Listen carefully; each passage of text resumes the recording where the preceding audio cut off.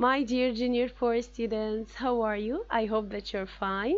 Today we're going to start reading our new reader. We already introduced it in the intro video.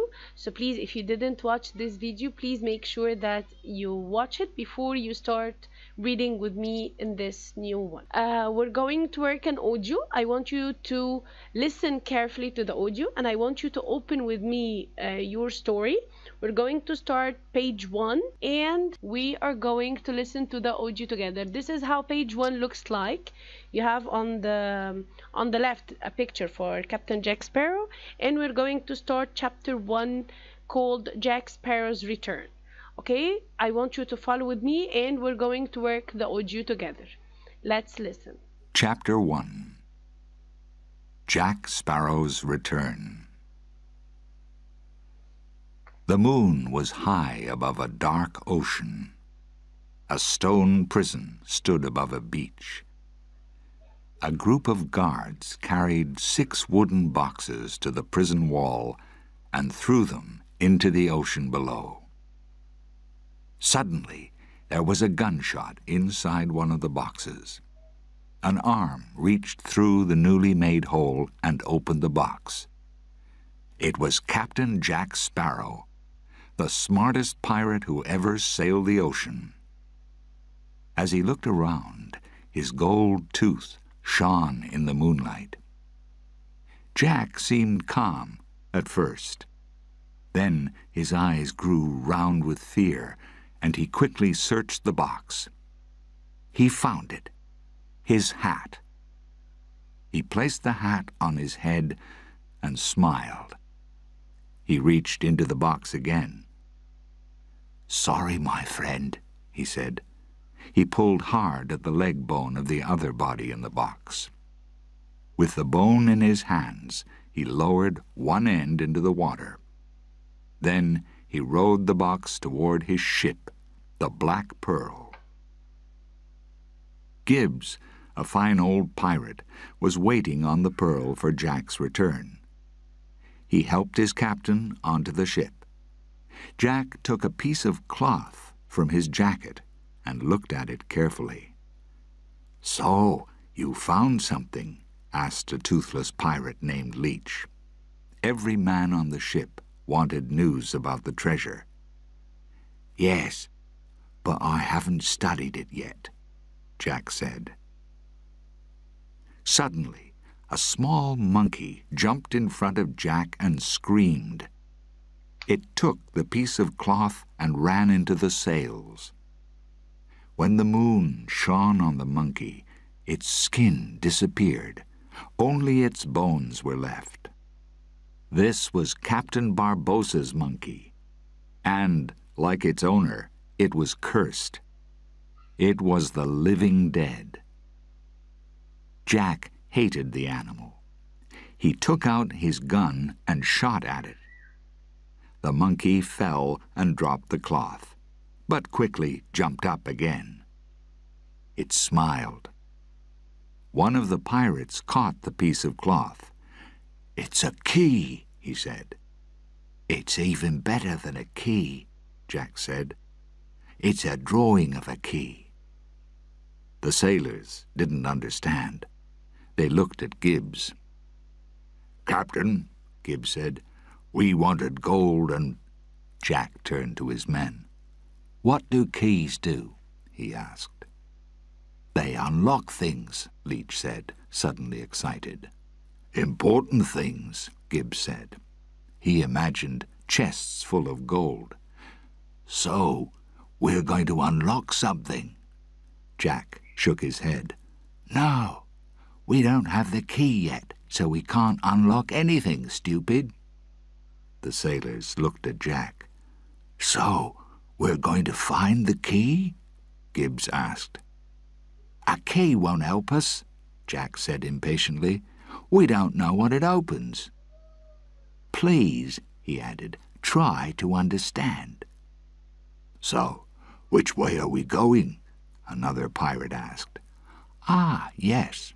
Jack opened his compass.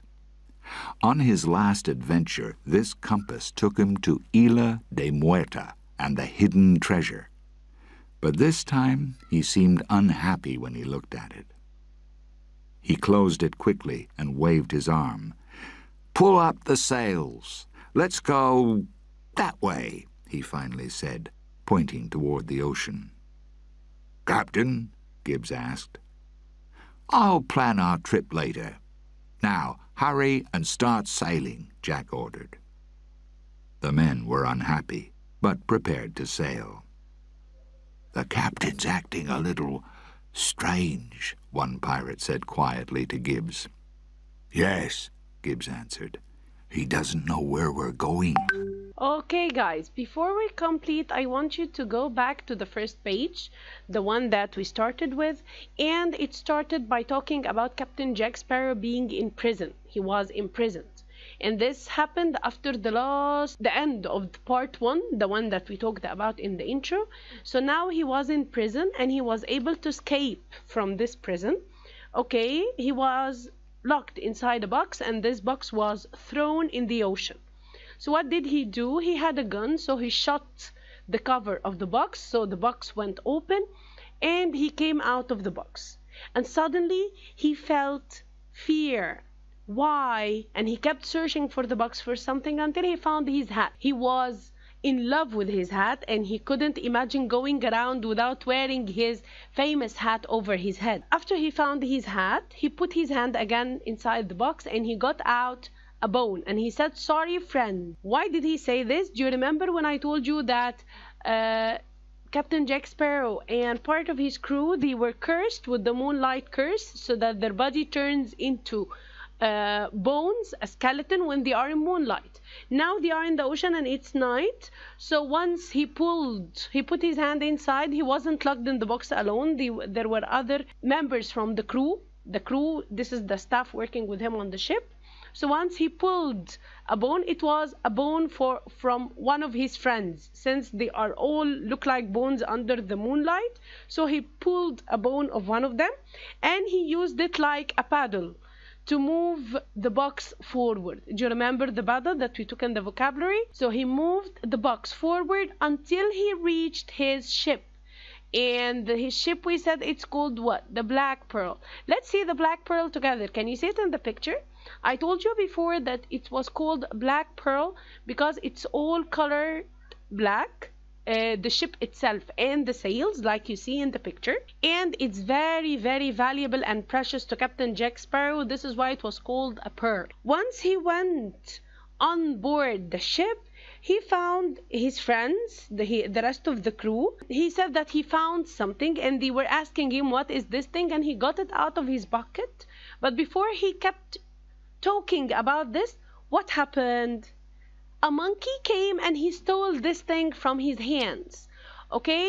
And Captain Jack Sparrow was very angry from the monkey and he shot him with the gun. But the monkey didn't die. Why? Because the monkey was cursed too. This is how you look like under the moonlight, the cursed people. The monkey is one of the cursed ones. So this is why under the moonlight you can see his body only like bone. This picture is for Captain Jack Sparrow when he was cursed, and the monkey was the same. Whenever he stands in moonlight, his body turned to bones. So once Jack Sparrow shot him, the monkey couldn't die. This is why they call the cursed people living dead. So let's continue. Okay, after Captain Jack Sparrow shot the monkey and he fell down, he didn't die, of course, because we said that we call them the living dead. So he dropped the piece of cloth that he had in his hand. And Captain Jack Sparrow took this piece of cloth and he showed it to the rest. What was this cloth look like? It was looking like this picture. If you can watch it with me, I'll get it bigger. It was a piece of cloth with a drawing of a key on it. So when Captain Jack Sparrow was talking to his crew, he said that this is the key, and they were asking what did this key unlock? And he told them this is not a key yet, it's only a picture, it cannot unlock anything. Okay, so we have to go and search for this key. When they said that, he said, okay, if we go and search for this, we don't even know this key opens what, or it's a key for what. We don't know yet. So they kept asking him, okay, what should we do now? So where shall we go and to where shall we sail? So he opened his compass. What is his compass? This is how it looks like. Okay, he had a compass that keeps like pointing to places where treasures and chests are. So whenever he is searching for a treasure, he follows his compass. So he opened the compass and he said that they are going to sail to a certain direction. And he said here that the compass was pointing to a place called Isla de Muerta. Isla de Muerta, this is an island. It's a name of an island in Spanish.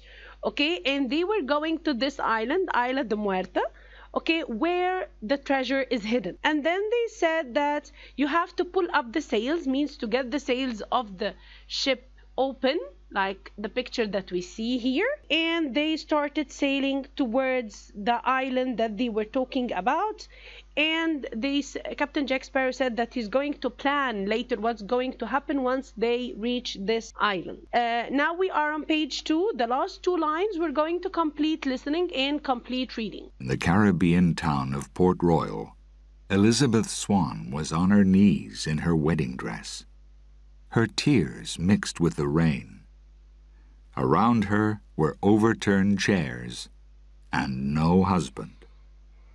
Slowly, she went inside to wait. Through her tears, she saw a man come into the church. With him were an officer and a group of soldiers who were pushing a prisoner. The prisoner was the man she wanted to marry, Will Turner. "Will!" Elizabeth called. "What's happening?" "I don't know," Will said sadly. "You look beautiful," he added softly. "You, free the prisoner immediately," said a loud voice from the door. It was Elizabeth's father, Governor Swan. He looked angrily at the officer. The officer didn't move. Governor Swan studied the man's face. "Cutler Beckett?" he asked finally. "It's Lord Beckett now," the man replied. "Lord or not, do you have a reason to arrest this man?" "I do." "Mr. Mercer?" Beckett said to a man next to him. Mercer gave him a letter. Governor Swan looked at it. "This letter isn't for the arrest of Will Turner," he said. "This is for the arrest of Elizabeth Swan." "Is it?" Beckett asked. "My mistake." "Arrest her," he ordered. The soldiers took Elizabeth. "Why?" Elizabeth asked angrily. Beckett didn't answer. He produced 2 more letters. "Here's the letter for William Turner, and this one orders the arrest of James Norrington. Do you know where he is?"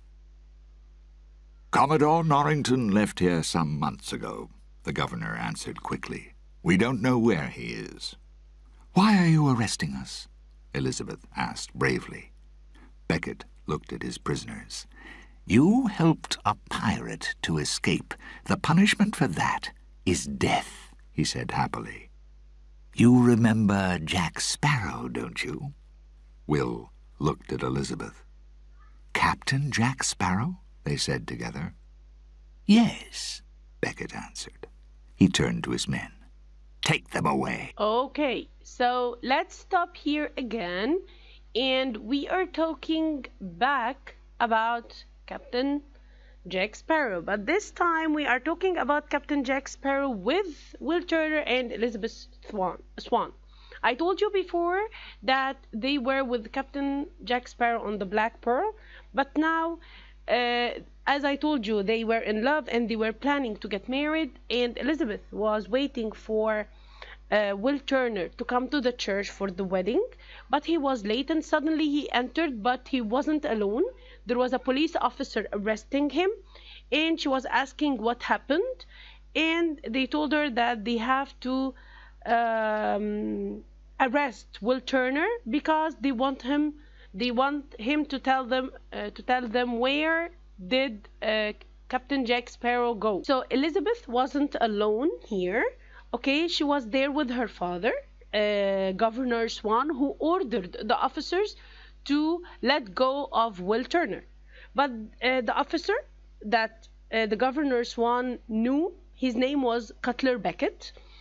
He told them that you have to leave Will Turner, and he told him, no, I'm not going to do this. I already have a letter to arrest him. And he showed him the letter. He told him, no, this one is for Elizabeth, not for Will.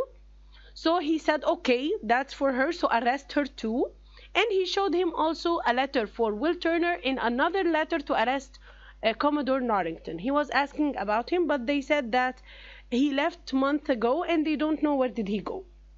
So now Lord Beckett, he arrested two. He arrested Will Turner and he arrested Elizabeth Swan. When they asked, why did you arrest us? He said, because you helped a pirate to escape. We said already that Jack Sparrow was in prison and he escaped from prison. So now they think that Will Turner and Elizabeth helped Jack Sparrow to escape from this prison. This is why the officers are arresting them. They were shocked to know that Jack Sparrow was out of prison, and the officer shouted, take them away. Okay, let's complete listening. Captain Jack Sparrow had his own problems. Alone in his room on the Black Pearl, he held his compass tightly in his hand. He looked at it and quickly closed it. Then he shook it and looked at it again. Not good. He reached for a drink. The bottle was empty. He left the room to find another bottle. The drinks cupboard was almost empty. He smiled when he saw a bottle on the lower shelf. He opened it and turned it over. Sand fell onto the floor. "You have no more time, Jack," a voice said suddenly. Jack turned. In front of him was a man's face covered with animals and plants from the bottom of the ocean. "Bootstrap?" Jack asked. "Bill Turner?" "Yes, Jack Sparrow. You look good." Jack looked at the sailor. "You don't," he said. "Is this a dream?" "No," Bootstrap said. He gave Jack a drink. "You got the pearl back," he said. "Your son helped me," Jack told him. Now Bootstrap was surprised. "William? A pirate?" "Yes," Jack said. "He's too honest, though," he added. "So, why are you here?" "Davy Jones sent me," Bootstrap answered. "I'm sorry that I fought against you. Everything went wrong after we took your ship. I was cursed, and at the bottom of the ocean. I couldn't move, and I couldn't die." Jack looked afraid. "Then Davy Jones came to me and made an offer. If I spend 100 years on his ship, I can rest after that." Bootstrap looked at his old captain. "He wants you. He owns you too, Jack. He lifted the pearl from the ocean floor for you. You were her captain for 13 years. Jack started to speak, but Bootstrap stopped him. "You can't stop the curse," he said. "Your soul will spend a lifetime on his ship." "Davy's ship, the Flying Dutchman, already has a captain," Jack said quickly. "He doesn't need me." Bootstrap shook his head sadly. Captain Jack Sparrow never stopped fighting. "It's Davy Jones's world for you, Jack. Jones will send his monster, the Kraken, and pull the pearl back down to the bottom of the ocean, and you with it." "Any idea when?" Jack asked. He tried not to sound worried. Bootstrap lifted his arm and pointed to Jack's hand. Jack stepped away, but it was too late. There was a black mark on his hand. He was now a marked man. "He'll find you," Bootstrap said. Jack looked up, but Bootstrap Bill was gone. Jack screamed and ran through the ship. "Get up!" he shouted to his sleeping men. "Hurry!" Then he tied a cloth around his hand, covering the black mark. He didn't want anyone to see it. Gibbs found Jack behind the mast. "Where are we going?" he asked. "We're going to land," Jack shouted. "Which port?" Gibbs asked. "Land. It doesn't matter where." The monkey jumped down from the mast onto Jack's shoulder and knocked his hat into the ocean. "Jack's hat!"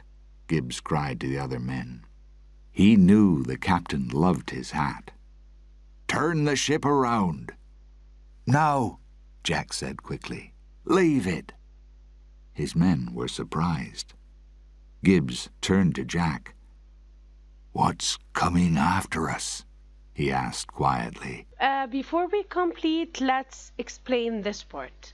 Okay, we started this part talking about Captain Jack Sparrow inside his room, and he was thinking about the treasure and the key that he has, and he couldn't find any drink, so he went to the room where they keep the drink bottles to get one, but the room was empty except for one bottle. But when he took it and he turned it upside down, only sand fell from it, means there was no drink anymore.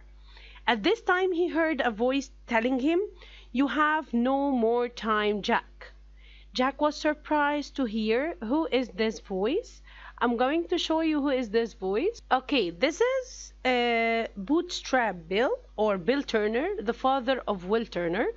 As you see in the picture, he said here that his body and his face were covered with animals and plants from the bottom of the ocean, because he was cursed in the first part, and he was cursed to live underwater for the rest of his life. And this is what he already told Jack about. And when he told him, now, this is Bootstrap talking, that Jack Sparrow already got back his black pearl, and Jack Sparrow told him, the one who helped me to get the ship back was your son, okay, Will Turner. And Bootstrap was surprised to know that his son is a pirate too now. And what did Bootstrap told Jack? He told him that he is sorry that he was fighting against him, means he was not at his side, he was fighting at Barbossa's side in the first part, okay, and that he was sorry that his ship was taken from him, and he said that I was cursed to stay at the bottom of the ocean for the rest of my life, and he couldn't move and he couldn't die.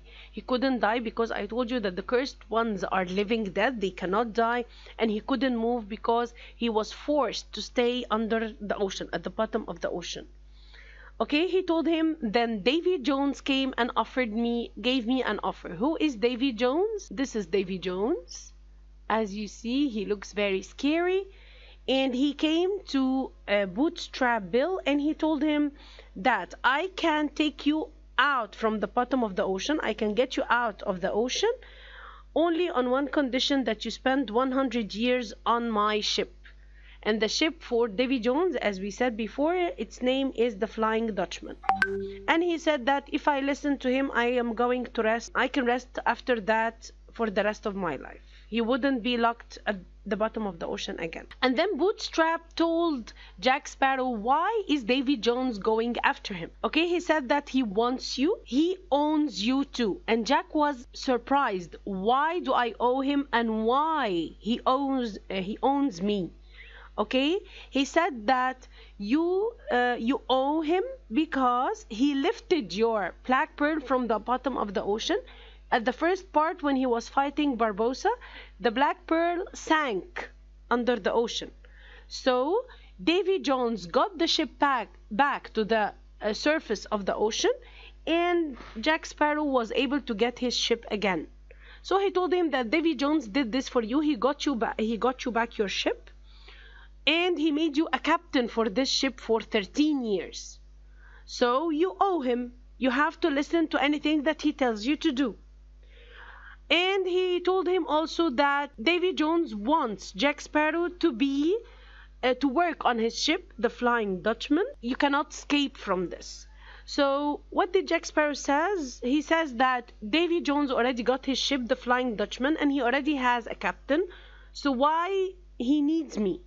Okay, Bootstrap told him that this is the world for Davy Jones, means the whole world, the ocean world, is all controlled by Davy Jones. And if you didn't listen to him, he is going to send his monster, the Kraken, and this Kraken is going to destroy your ship. Let's see the Kraken together. So this is how it looks like. It's very scary, and it got strong arms that can break ships. And he told him, if you didn't listen to Davy Jones' orders, he's going to send this monster to break your ship, the Black Pearl. So he told him, any idea when Davy Jones is going to come and take me? Bootstrap, he caught the hand of Jack Sparrow into his arms and he showed him something. He showed him a mark. After he left his hand, there was a black mark, okay, over Jack Sparrow's hand, and he said that he is going to find you from this mark.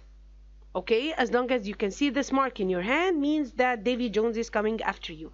Jack Sparrow became very afraid and frightened once he saw the mark on his hand, and he couldn't know what to do, and he was scared from Davy Jones because now he is controlled by Davy Jones and he has to listen to what he will tell him to do. And once he looked at the black mark and he raised his head, he couldn't see Bootstrap. He disappeared. So he ran out of the room and he shouted at his crew, let's start sailing. And when he was shouting, the monkey for Captain Barbossa, now it was staying with Jack Sparrow, this monkey jumped on the shoulder of Jack Sparrow and he knocked down Jack Sparrow's hat. This is the famous hat for Jack Sparrow. Can you see it? He loves it very much, and it's very special, an unusual shape of a hat. So he loved it very much. So the monkey kicked this hat inside the water, and all the people working on the ship, they kept screaming, "Stop the ship! Let's go back to get the hat!" But Captain Jack Sparrow shouted at them and he said, "No, leave the hat. We have to sail very quickly." And they were all shocked because Captain Jack Sparrow never leaves his hat. So once he says go and leave it, this means that whatever is going on is something serious and dangerous. Okay, let's listen to this part again, the last part in chapter 1. We are now on page 6. Okay, Jack Sparrow's hat sailed far away from the Black Pearl. A sailor on a fishing boat picked it up. He liked it and put it on his head. When another sailor tried to take it from him, the two men began to fight. Suddenly, the boat shook. The sailors looked around, then down at the hat. They tried to throw it into the ocean. Too late. Their boat broke into pieces and was pulled down into the ocean. Okay, what happened now is that when the hat of Mr. Jack Sparrow fell in the ocean, another ship was sailing away. Now the Black Pearl sailed away from this place and the hat kept at the place. And another two sailors, they found this hat, and one of them took the hat and he put it on his head, and the other one, he was fighting for it. He wanted to take it from his friend to wear it, and while they were fighting over the hat, something happened. The boat was shaking very strong, and suddenly it was broke into pieces and it went sink down the ocean.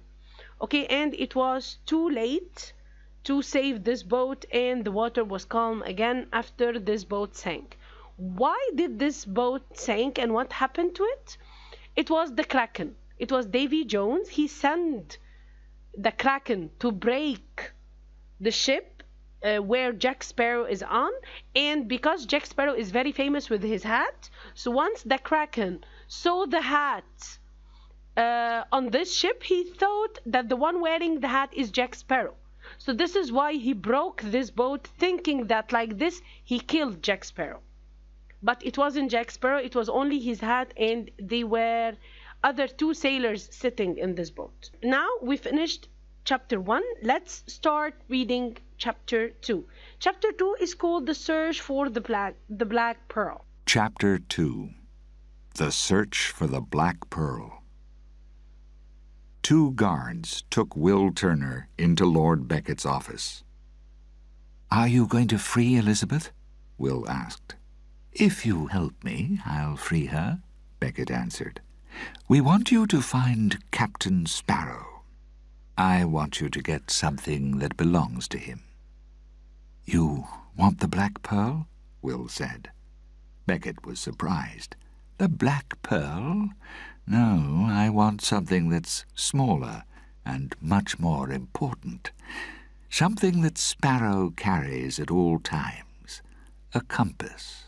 Bring back the compass, then I will free Elizabeth." Will Turner angrily left Becket's office and went to Elizabeth's room in the prison building. Governor Swan followed him and heard them talking. "Jack's compass? Why does Becket want that?" "His reason isn't important," Will said. "I'll find Jack and bring him back to Port Royal. Then we'll both be free." "How are you going to find him?" Elizabeth asked, worried. Her voice showed her fear. "Tortuga. I'll start there. I won't stop until I find him. Then I'll return and marry you." So now at the beginning of chapter 2, we go again to the prison where Will Turner and Elizabeth were locked. And at this part, Lord Becket, he asked Will Turner to go and get the compass from Jack Sparrow. Do you remember the picture of the compass that we said? This one. He want him to get this compass. And at first, Will Turner thought that he needs the Black Pearl, the ship itself, but he told him, "No, I just want the compass." And he didn't know why, but he told him, "Once you get me this compass, I will let Elizabeth go free. She will go out of the prison." So this is what Will did. He went to the room where Elizabeth was locked, and he told her that he's going to go after Jack Sparrow, and he will bring him back to Port Royal. This is the place where they are now. And he is going to get the compass from him and free Elizabeth. She told him, "How are you going to find Jack Sparrow?" He told her, "Okay, I'm going to go to Tortuga." Tortuga, this is a port where Jack Sparrow most of the time stay there with his Black Pearl. Okay, so he said that I'm going to start looking for him at Tortuga, and then once I get the compass, I will get it back and I will set you free, and then we can get married. Okay, now let's complete listening for the rest of chapter 2. Now we are page 7. Will Turner started his search immediately. He went to Tortuga because Jack often stayed there. It was the dirtiest port in the Caribbean, a place for drunken pirates who wanted adventures.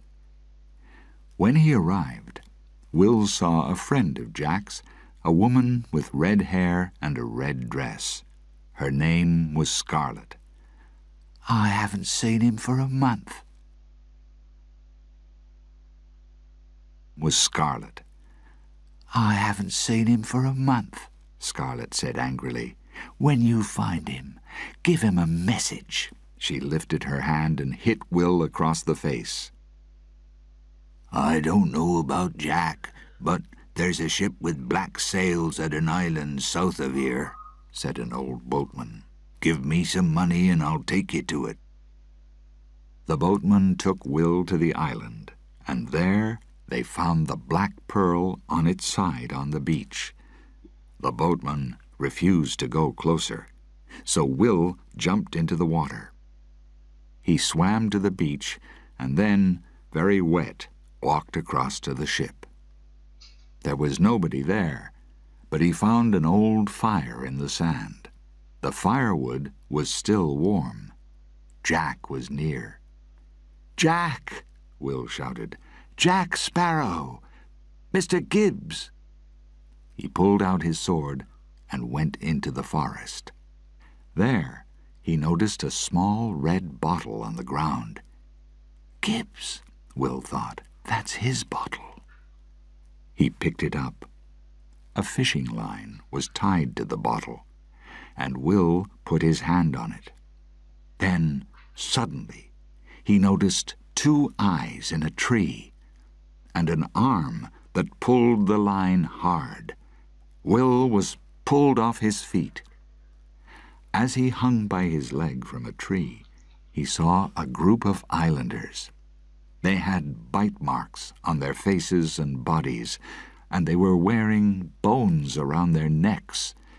The islanders ran toward Will, and he kicked some of them to the ground with his free leg. "Come here and fight," he shouted at one of the men. The man quickly shot a drug into Will's neck. Will stopped moving, and the men cut him down from the tree. Now, after we listen to this part on page 7, let's discuss it together. Here, Will Turner is searching for Captain Jack Sparrow, and he went to Tortuga to search for him there, since this is the port where Captain Jack Sparrow spent most of his time. So he went there, and he found a woman. She was a friend of Jack Sparrow. He asked her about him, but she didn't know where he is. A boatman saw him, and he told him that he saw a black ship on an island near here. It's from the south, from Tortuga. And he told him, "If you pay me some money, I will take you there." So this is what Will did. He gave him some money, and the boatman took him to this ship. It was the Black Pearl. It was the black ship with the black sails, and it was on board of this island. He went down and he went to the ship. He couldn't find anyone on the ship, but he found fire by the shore, and it was still warm. So he thought that they were just here. He kept calling their names, Jack, Mr. Gibbs, but no one answered. He found a bottle in the sand here, which looks like a bottle of drink that Mr. Gibbs always drink. He pulled it out, and there was a fishing line, tied to this bottle, and Will put his hand on this line. Suddenly he noticed 2 eyes inside the trees, people looking at him, and one of them pulled the line. So Will was pulled by one of his feet, and he was hanging up a tree upside down. And then he saw a group of islanders. Those are the people who are living on this island. They attacked him, and they had bite marks over their faces and their bodies, as if someone bite them, like cuts on their faces and on their bodies, and they are wearing bones around their necks. On page 8, the top part, he said that the islanders, all of them, they ran towards Bill, and he started to kick some of them with the free leg. He was hanged from one leg, so he started kicking them with the other leg, pushing them away, and then he kept screaming at them, "Come here, fight me." But one of the men caught him, and he put a drug like medicine inside his neck, and Will was unconscious, means he wasn't there, like he put them into sleep. Now let's listen to the part after this one, and we shall complete our story. In her small room in Port Royal Prison, Elizabeth waited. She was tired and closed her eyes. Then she heard the sound of keys, and a guard opened the door. "Come quickly," her father said, stepping out of the shadows behind the guard. "What's happening?" Elizabeth asked. "You can return to England," Governor Swan said. "I've found a ship for you. Hawkins, the captain, is an old friend of mine." They ran quickly out of the prison. The governor took Elizabeth to a waiting vehicle pulled by 2 horses, but she refused to get in. "I'm waiting for Will," she said. "We can't wait for Will's help," the governor said. "I'm not going to watch my daughter die." He pushed her inside and put a gun in her hand. Then he shut the door and quickly drove the vehicle to the ship. Near the port, the governor slowed the horses. 2 men were waiting in the shadows. One of them wore a captain's hat. The governor jumped down from his seat and hurried to the men. "Captain Hawkins," he said, happy to see his friend. But Hawkins didn't answer. The captain fell to the ground, covered in blood. The governor realized that the other man in the shadows was holding up the captain's dead body. "Good evening, Governor," the second man said, slowly cleaning blood from his knife with a cloth. Swan knew the man, Mercer, Beckett's assistant. Governor Swan ran back to the vehicle. "Elizabeth!" he shouted. Mercer called some soldiers. He smiled as he opened the vehicle door. It was empty. "Where is she?" Mercer said angrily. "Who?" Swan asked nervously. Mercer pushed the governor against the vehicle and shouted, "Elizabeth!" "She never listened to me," the governor said, and smiled. "Take him away," Mercer ordered the soldiers. Okay, let's explain this part together. Now, we said that Will Turner went to find the compass to set Elizabeth free from prison. But while Elizabeth was waiting for Will to return, her father came into prison and he asked her to come quickly. He opened the prison and he got her out and he told her quickly, "I have planned escape for you, a way to escape. There is a ship and her captain, Captain Hawkins, is my friend, and you're going to go on the ship and you're going to go away. You're going to escape." She told him, "No, I'm going to wait for Will." He told her, "No, I'm not going to wait and see you die." So they went inside a vehicle, like a small car. And it's not a car, of course. There was no cars at this time. It looks like a car, but it's pulled by horses. Okay, he put her inside the vehicle and there were two horses pulling this vehicle, and they started going towards the ship. Once he saw the captain, Captain Hawkins, her father, Governor Swan, he ran to the captain to talk to him, but once he reached the captain, he found that the captain was dead, and there was another man holding the dead body of the captain in his arms, and he knew that this man is Mercer, who is the assistant of Lord Beckett. And he knew that Mr. Mercer killed this captain because he didn't want Elizabeth to escape. And Mercer shouted, "Where is Elizabeth?" And he ran to the vehicle. Her father kept shouting, "Elizabeth, Elizabeth." And once Mercer reached the vehicle and he looked inside, the vehicle was empty. Elizabeth wasn't inside. So he asked her father, "Where did she go?" But her father told him, "I don't know. She never listens to what I say, and I don't know where did she go." Okay, let's see now what will happen in the last part of chapter 2, and we are on page 9. Let's listen together. Lord Beckett walked into his dark office and stopped. "There's somebody here," he thought. Elizabeth stepped out of the shadows and lifted her father's gun. "I have information," she said. "You sent Will to find Jack Sparrow's compass, but it won't help you. I saw the treasure on Isla de Muerta, and you need to know something." Beckett smiled.